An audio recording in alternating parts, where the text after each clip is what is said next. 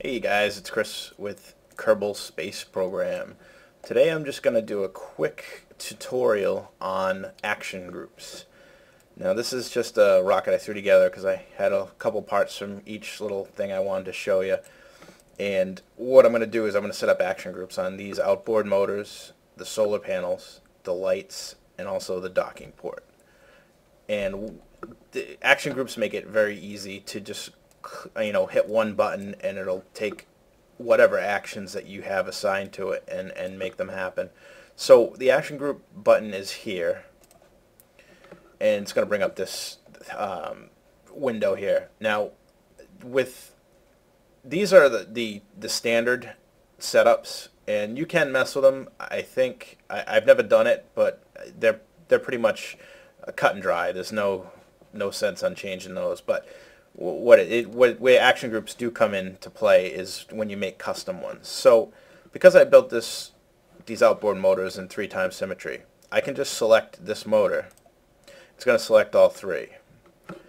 And what you can do with these motors is with one key, the number 1 key on your keyboard, you can toggle the engine, you can shut down the engine, you can activate the engine, you can jettison them, or you can toggle the gimbal. Now the gimbal is these nozzles move in a arc.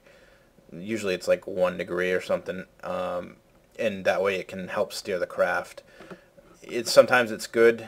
If it's on the center rocket, it's pretty good. If it's on an outboard rocket, sometimes you want to turn that off because it's just going to make the craft wobble and it gets crazy. So anyway, we're going to just set this up to toggle the engines so we can turn them on and we can turn them off.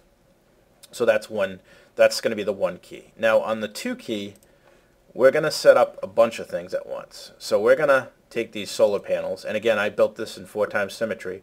So just selecting one, I select them all. And this gets helpful, but it's also good to know that if you build it in 1x symmetry, it's not going to select them all. You have to select each individually. So we're going to go ahead and we're going to set this to toggle the panels. We're also going to select the lights, and they have their own switch, but we're just going to put it all in the same. So we're going to do toggle light, and also we're going to do this docking port, and we're going to set that to toggle. So whenever I press the 2 key, 3 things happen. The solar panels extend, the lights go on, and the docking port shield opens up. So that's it. So now we're going to go to launch, and I'm going to show you on the launch pad what happens.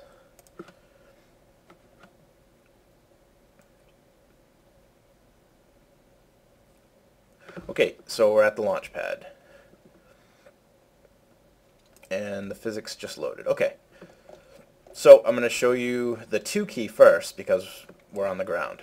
I hit the 2 key, the docking port opens, the solar panels extend out, and the lights come on. Now if I hit the 2 key once more, the lights go out, the docking port closes, and the solar panels go in.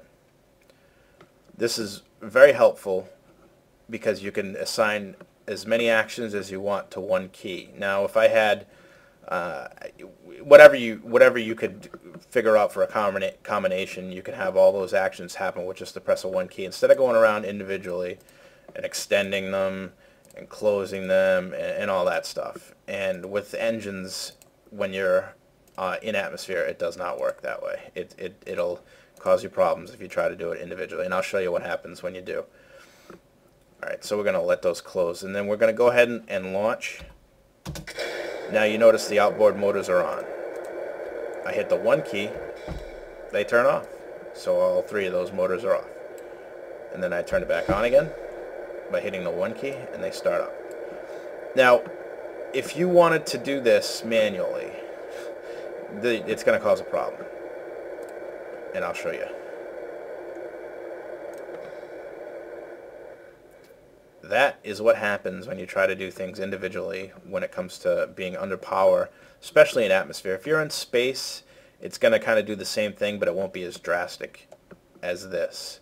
But you'll still go off, you'll start spinning in space. So obviously not a good idea. So that's a quick tutorial on action groups. If you have any questions, just throw them in the comments. And if you like the video, please give it the thumbs up. Also, check out my other videos on Kerbal Space Program and some other games. And if you like them, just please subscribe, and I'll keep making them. And if there's anything you want to see, just let me know, and I will do my best to get it done. So, thank you.